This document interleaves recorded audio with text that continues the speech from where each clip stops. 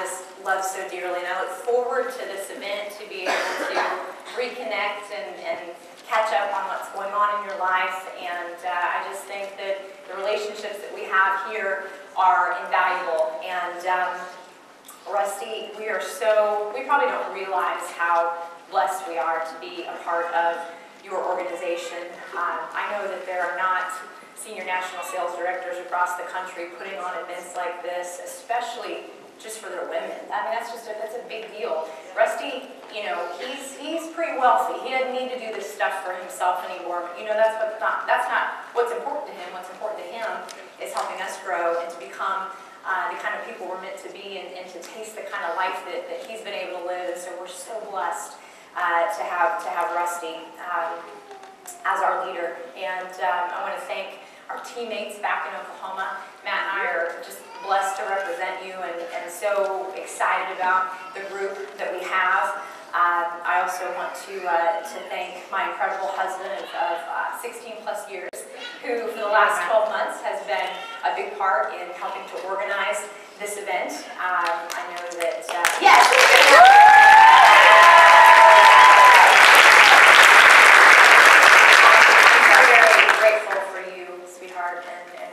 And then I want to thank the 27 women in our hierarchy who are here, who made the commitment and left kids behind and brought kids. And I love these gals so much. Rylin Soto, Sarah Lowe, Darlene Cooper, Deborah O'Neill, Lativa Giss, Nicole McDonald, Joyce McMiller, Alicia Rowland, Sarah Wiggum, Christina Shaw, Kara Shaw, Eva Morales, Ada Wyan, Shelby Stewart, Jessica Perry, Desiree Clark, Jessica Kinney, Janie Kaiser, Sherelle Bauerman, Rose Hernandez, Melissa Cervantes, Concepcion Quintana, Ava Hatton, Erica Rangel, Lynn Carlson, and Dusty Counts.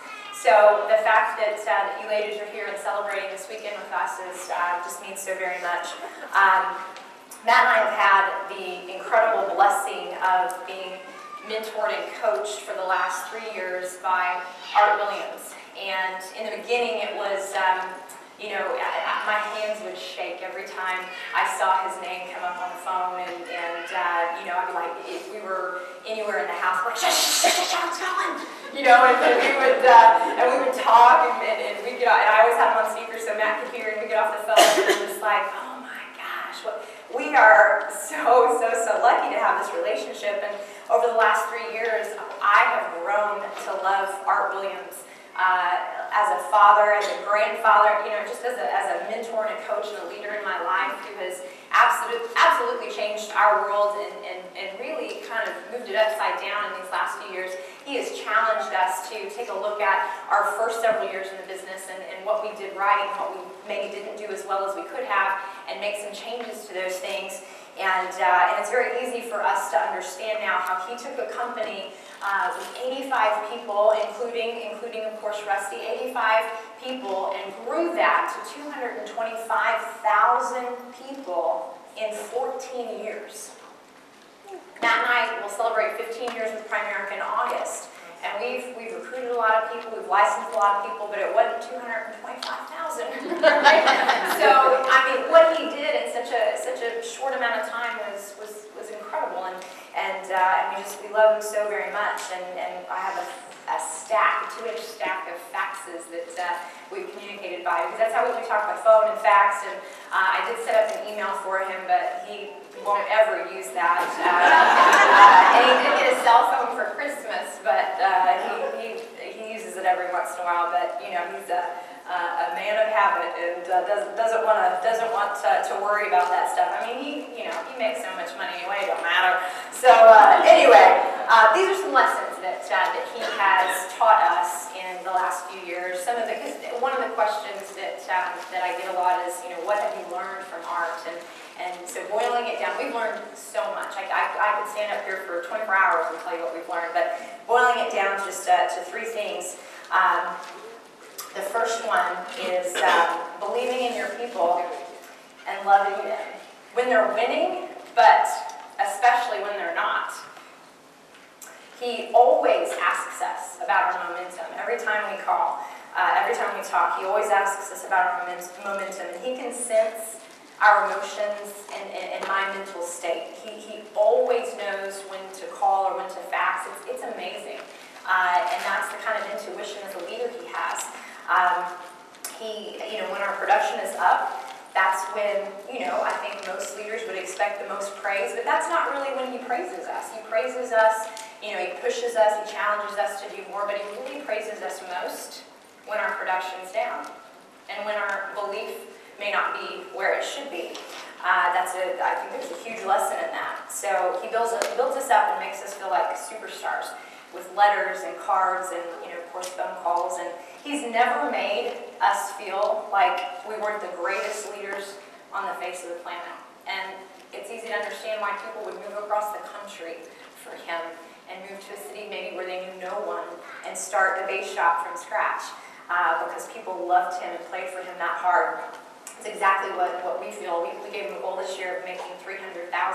We've hung out at $200,000 for a really long time.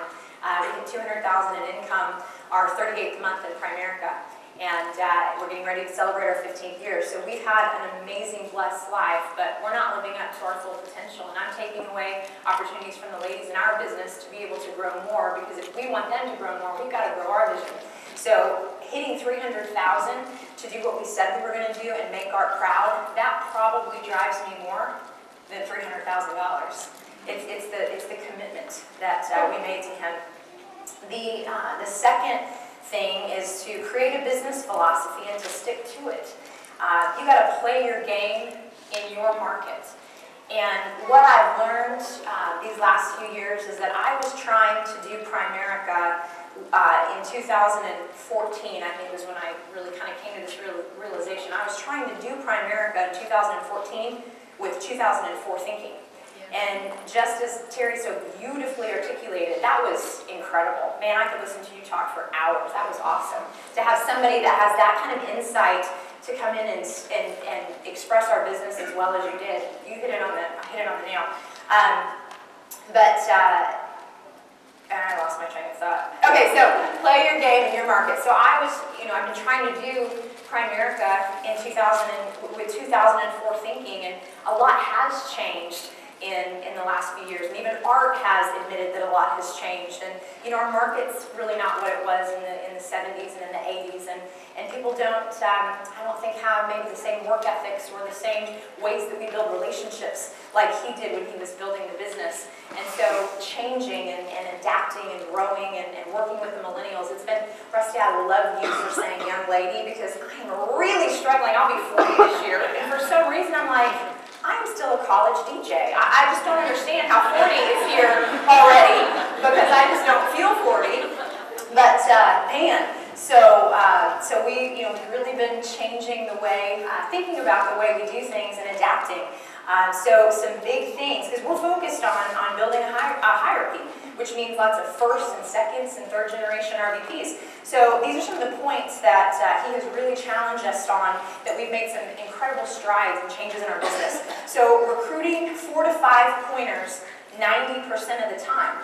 If we looked at our office maybe 4 or 5 years ago, we had a lot of single people in our office. And I'm not saying this because single people can't win in Primerica, but the majority of your office needs to be 4 to 5 pointers. Because who do 4 to 5 pointers know?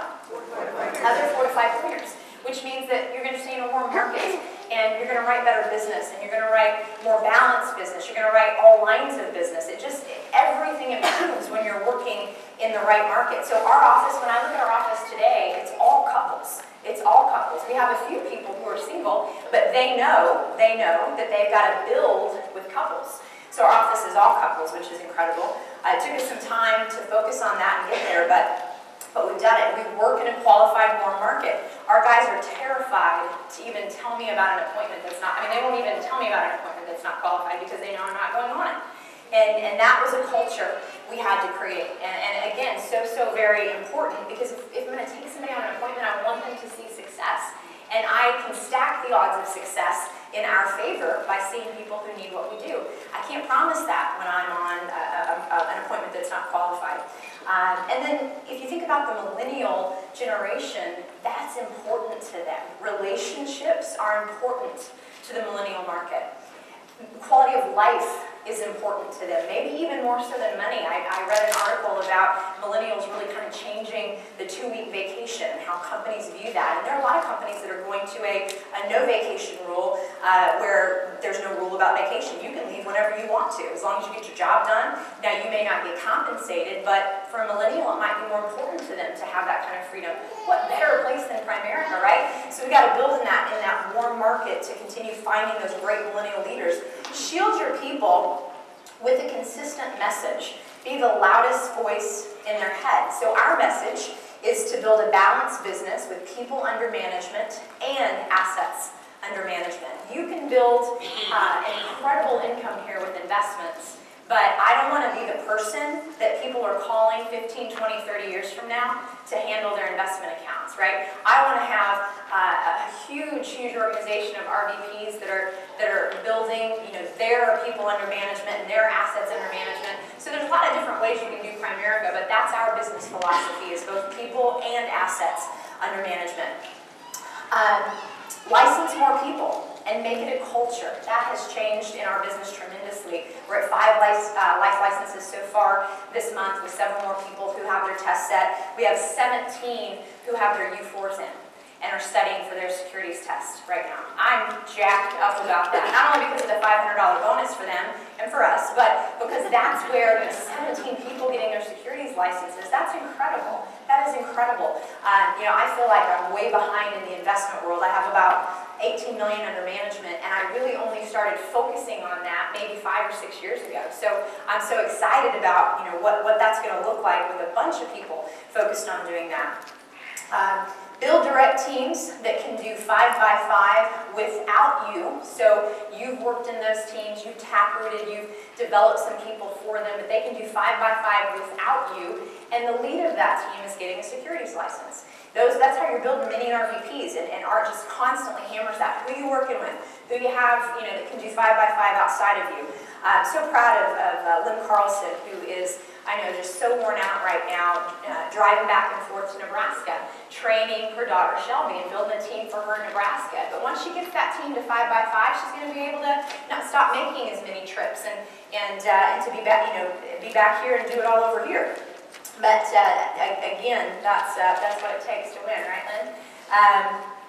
Promote someone every month. I want to congratulate Sarah and Chris Wiggins. Sarah is brand new in our business, and she just got her senior rep promotion yesterday, and recruit showed up, and she's here. I'm like, how do you do that? But that's pretty awesome. Now, her husband helped, and then her husband and his best friend are in class this week, in licensing class. So congratulations to Sarah and Chris. This was the first time she left her baby behind. She has a 16-month-old, and the first time she's ever left her behind was to be here this weekend. So very proud of her. Yes. And then I also want to congratulate Raylina and Dusty Soto. These guys stepped out in faith, got their divisions, but they've been RVPs since we met them. They just don't have the contract yet. But they got their own office space because they wanted to be leaders. They wanted to be running their own training. They wanted to be. Now she's an exact replica of me. I don't have to worry about that. But I know when to get out of the way and let leaders lead. Was I a little nervous at first? I was, but like Art teaches us, man, you got to promote often and promote early. So promoting early, now she doesn't have the contract yet, but guess what, guys, she's an RVP before she's an RVP. She's going to have all that office stuff down, which is really exciting. Eric and Abel just found out that they've got a couple in their office doing the exact same thing. Regional leaders about to be RVPs, opening their own office. That's exciting for us. That'll be our 5th location. So Matt and I are pretty fired up about having 5 physical locations. That's exciting. That's what this business is all about. Focus on part-timers and getting the right ones full-time. That was what, you guys realize the paycheck that changed everything for Art was like $322. It was the most he had ever made, and he made that on a life sale. Changed his world.